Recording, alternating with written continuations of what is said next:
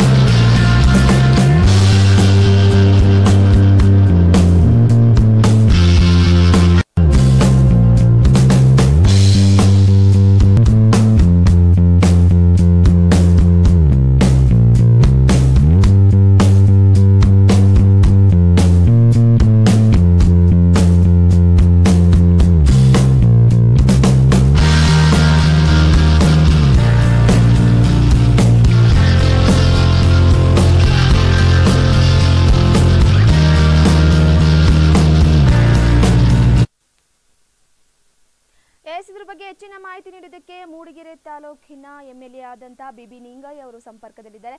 Yes sir, ನಮಸ್ತೆ sir, ಕೇಳಿಸ್ತಾ ಇದೆಯಾ?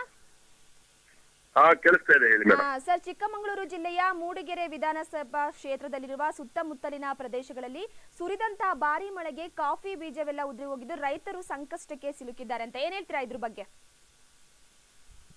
ಹೌದು ಮೇಡಂ, ನಾನು ಸ್ವತಃ ಮೂಡಿಗೆರೆಯವನೇ.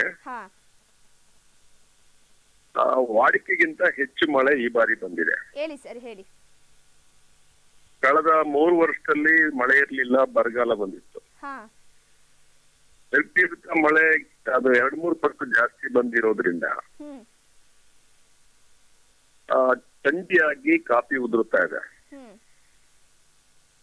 ಮತ್ತೆ ಕೊಳೆ ರೋಗ ಬರ್ತಾ ಇದೆ.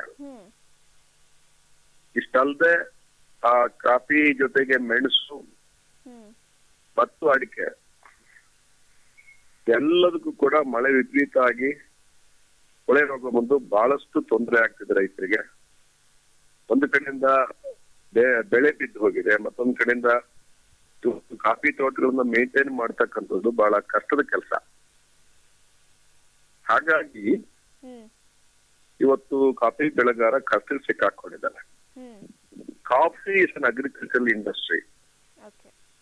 ವರ್ಷವಿಡೀ ಕೆಲ್ಸಕ್ಕೆ ಬರ್ತಕ್ಕಂಥ ಒಂದು ಇಂಡಸ್ಟ್ರಿ ಇದ್ರೆ ಅಗ್ರಿಕಲ್ಚರ್, ಅದು ಕಾಫಿ ಮಾತ್ರ.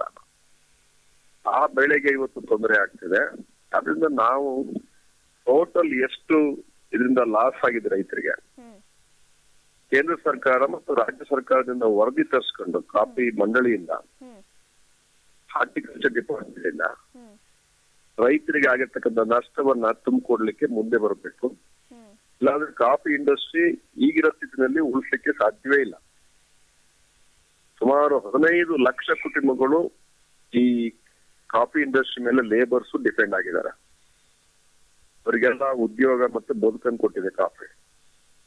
ಅಂತ ಒಂದು 4-5 ಲಕ್ಷ ಜನ ಕಾಫಿ ಬೆಳೆಗಾರ, 20 ಲಕ್ಷಕ್ಕೂ ಹೆಚ್ಚು ಕುಟುಂಬಗಳು, 1 ಕೋಟಿ ಜನಸಂಖ್ಯೆ ಈ ಕಾಫಿ ಇಂಡಸ್ಟ್ರಿ ಮೇಲೆ ಡಿಪೆಂಡ್ ಆಗಿದೆ. ಅದರಿಂದ ಇದನ್ನ ಹೆಚ್ಚು ಒತ್ತು ಕೊಟ್ಟು ರಾಜ್ಯ ಸರ್ಕಾರದಿಂದ ವರದಿಯನ್ನು ತರಿಸ್ಕೊಂಡು ಭಾರತ ಸರ್ಕಾರ ವಾಣಿಜ್ಯ ಇಲಾಖೆ ಏನಿದೆ ಇದ್ರ ಬಗ್ಗೆ ಹೆಚ್ಚು ಆಸ್ಥೆ ವಹಿಸಿ ರೈತರ ನೆರವಿಗೆ ಬರಬೇಕು. ಅವರಿಗೆ ಆಗಿರ್ತಕ್ಕಂಥ ನಷ್ಟದ ಪರಿಹಾರವನ್ನು ತುಂಬಿಕೊಡಬೇಕು. ಮತ್ತೆ ಕಾಫಿ ರೇಟ್ ಬಿದ್ದು ಹೋಗಿದೆ, ಮೆಣಸಿನ ರೇಟ್ ಬಿದ್ದು ಹೋಗಿದೆ, ಬೆಂಬಲ ಬೆಲೆಯನ್ನು ಕೂಡ ಕೊಡಬೇಕು ಅಂತಕ್ಕಂಥ ಒತ್ತಾಯವನ್ನು ಮಾಡ್ಲಿಕ್ಕೆ ಇಷ್ಟಪಡ್ತೀನಿ. ಎಸ್ ಸರ್, ರೈತರು ಸಾಲ ಸೂಲವನ್ನ ಮಾಡಿ ಬೆಳೆಯನ್ನ ಬೆಳೆದಿರ್ತಾರೆ. ಈ ತರ ಮಳೆಯಿಂದಾಗಿ ಕಾಫಿ ಬೀಜವೆಲ್ಲ ಭೂಮಿ ಪಾಲಾದ್ರೆ ರೈತರು ಏನ್ ಮಾಡ್ಬೇಕಾಗುತ್ತೆ? ಈ ವಿಚಾರವಾಗಿ ಅಧಿಕಾರಿಗಳ ಜೊತೆ ರೈತರ ಜೊತೆ ಚರ್ಚೆ ನಡೆಸಿದ್ದೀರಾ? ಖಂಡಿತವಾಗ್ಲು ಈಗ ನಮ್ಮ ಸರ್ಕಾರನು ಮಾಡ್ತದೆ. ನಾವು ಇನ್ ಪರ್ಸನ್ ನಮ್ಮ ಎಲ್ಲಾ ಇಲಾಖೆ ಅಧಿಕಾರಿಗಳ ಜೊತೆಗೆ ಚರ್ಚೆ ಮಾಡಿ ಸರ್ಕಾರಕ್ಕೆ ಒತ್ತಾಯ ಮಾಡಿ ಒಂದು ವಾಸ್ತವಿಕ ವರದಿಯನ್ನು ಕೊಡ್ಲಿಕ್ಕೆ ರಾಜ್ಯ ಸರ್ಕಾರ, ಭಾರತ ಸರ್ಕಾರಕ್ಕೆ ನಾವು ಎಲ್ಲಾ ರೀತಿಯ ಒತ್ತಾಯವನ್ನು ಮತ್ತು ಪ್ರಯತ್ನವನ್ನ ನಾವು ಕಾಫಿ ಬೆಳೆಗಾರರ ಸಂಘಟನೆಗಳು ಮಾಡ್ತೇವೆ. ಧನ್ಯವಾದಗಳು ಸರ್ ನಿಮ್ಮೆಲ್ಲ ಮಾಹಿತಿಗಾಗಿ.